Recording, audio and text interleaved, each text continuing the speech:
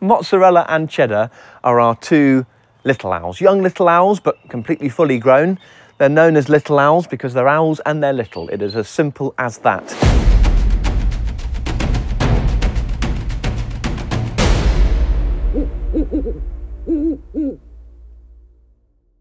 Hello and welcome to another episode of Nature's a Hoot. You join me, Tom Morath, here in our Nature's a Hoot HQ, nestled right in the heart of the Hawk Conservancy Trust.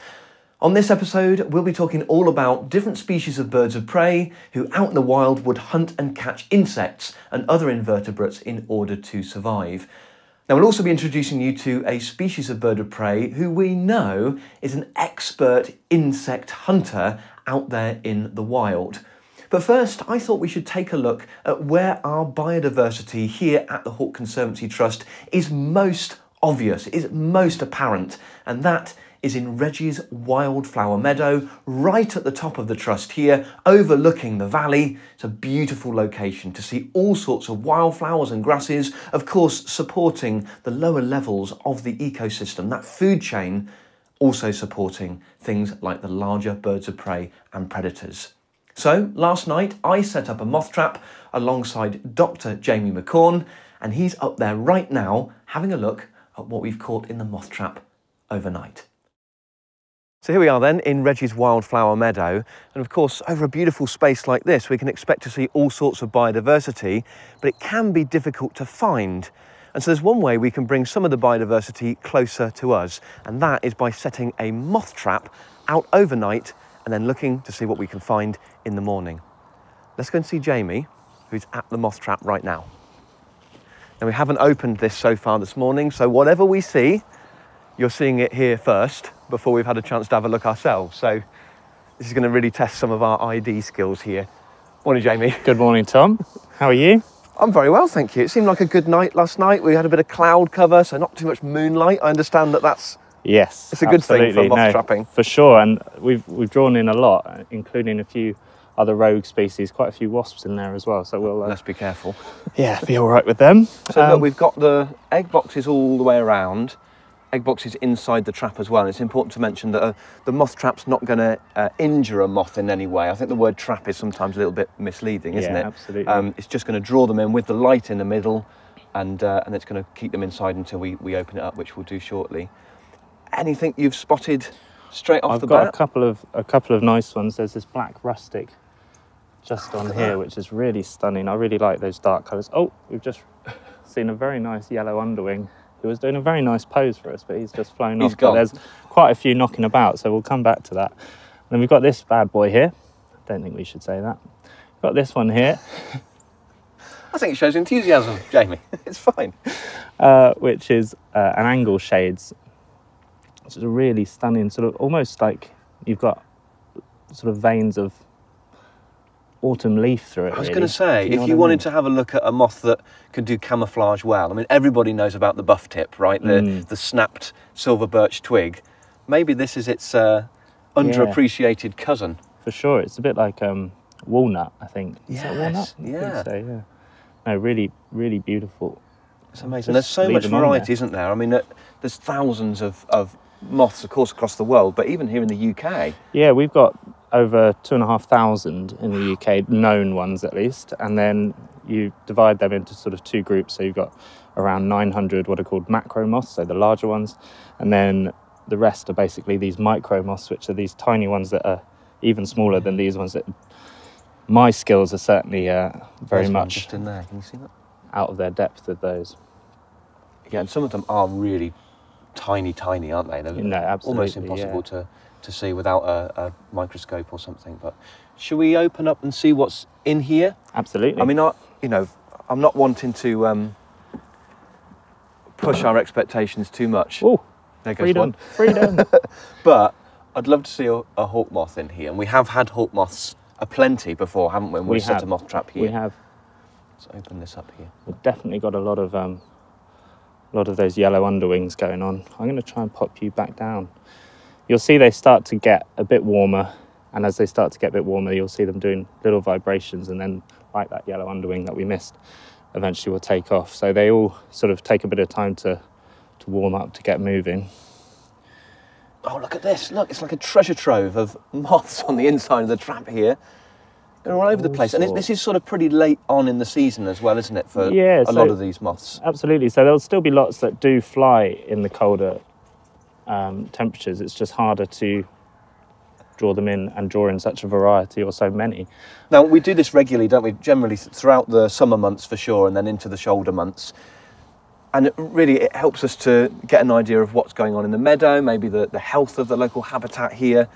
And of course, invertebrates provide the basis of an ecosystem, the food that's available for some of the smaller birds we can hear in the trees around us. Yes, for sure. And even some of the larger ones. You know, we've got several birds of prey that also will use invertebrates. I mean, even buzzards will go down onto the floor and take worms, for example. So there's a real variety of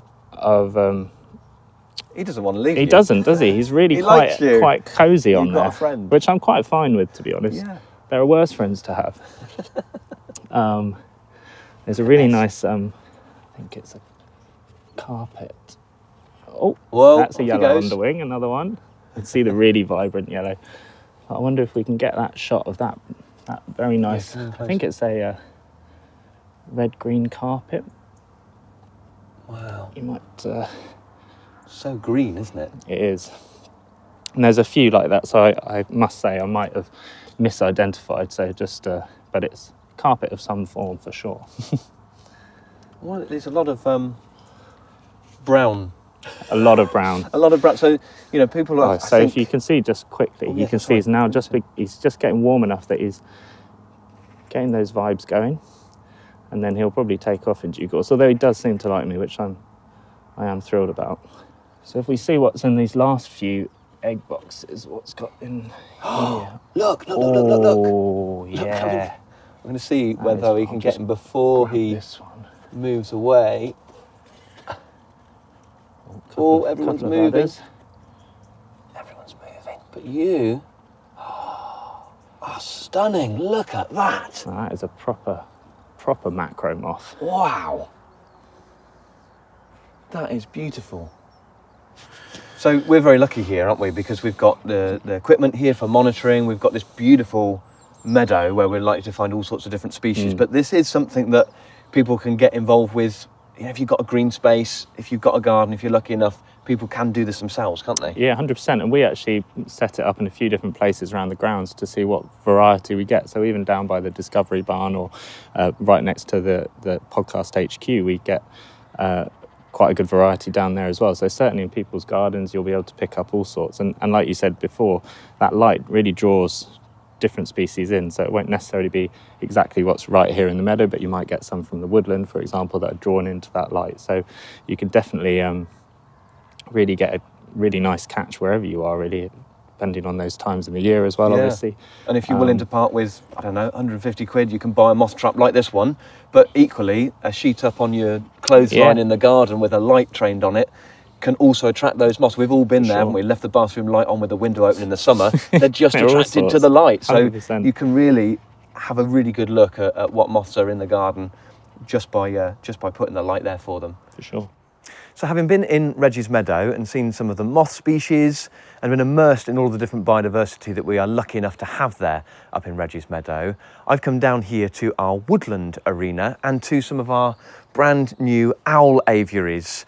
We're behind the scenes right now of our Woodland Wonders display to meet some of the stars of the show and a species who would eat some of those moths and other invertebrates in a space just like the meadow. Come in and meet them. Now their names are Mozzarella and Cheddar, and I was lucky enough to work with these birds since they were tiny, tiny little chicks. We've had them here at the Trust for about a year and a half now, about 18 months. Let's go in and say hello. Oh, someone's already out. Hello, this is Mozzarella. Come on in the aviary. Well done. So this is their house. This is where they'll have the option to come in and have some nice warm and heated accommodation. And then through the door here is their main aviary. Do you want to come out, mate? Of course you do. Look at them. Mozzarella and Cheddar are our two little owls. Young little owls, but completely fully grown. They're known as little owls because they're owls and they're little. It is as simple as that. They weigh in at about 140 grams each, so there's not a lot of bird underneath all those feathers. And because they're so small, of course, one of their favoured prey items is going to be things like insects, invertebrates, spiders. They do go after small birds from time to time, and mice and voles. So those rodents that are the mainstay of the diet for things like barn owls and tawny owls are also on the menu for little owls just like this. So here's Mozzarella. He's just on the glove having a few tasty treats here, but you can see this beautiful intricate feathering that he's got on the back there, this kind of cryptic coloration, enabling the species to blend in perfectly with their surroundings. They might roost and nest on the edges of woodlands and in open farm buildings, just like a barn owl might do. And you can really tell, can't you, how a bird like this would blend in to our great British countryside. Now, of course, we do have little owls here with us on the park at the Hawk Conservancy Trust, but we also work with the species in the wild. And if you joined us for last month's episode, we introduced you to Dr. Matt Stevens, my colleague and the British Projects Manager here at the Trust.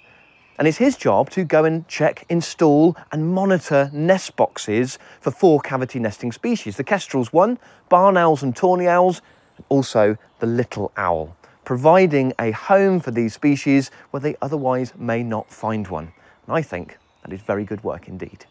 So if you're a little owl then, how do you catch an insect? Well, you do an awful lot of what Mozzarella is doing right now. You'd find a perfect perch watching the undergrowth of the habitat around you, and you dive down into the undergrowth when the moment is right, capturing the prey, as with all birds of prey, in his talons. Hello. Oh, they're great, aren't they? Mozzarella and Cheddar. Love those 2 little owls, and they are firm favourites among visitors here to the Trust. You can come and see them as part of our woodland flying displays here. Also firm favourites amongst the staff as well. We know them as the little cheeses, Mozzarella and Cheddar. Now, of course, there are all sorts of species here in the UK who will go after insects. Lots of different songbirds, of course, will. But when it comes to birds of prey, the kestrel will hunt insects. We also know that species like buzzards and kites, as Jamie mentioned, will go down into the grasses or over crop fields, especially when they're being toiled, and they will catch things like worms and other invertebrates in the soil and in the long grasses. So it's not just the small species who will go after invertebrates. The bigger species probably just need to eat more of them in order to survive.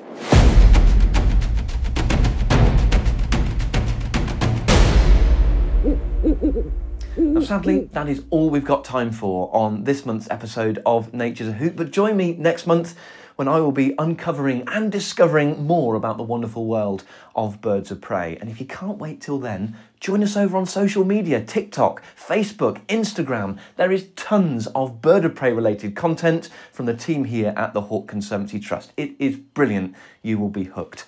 If you want to support the channel, please, of course, subscribe to our YouTube channel and like this video. And if you've got a bird of prey related question, pop it in the comment section down below. And who knows, maybe you will get your bird of prey question answered right here on the podcast.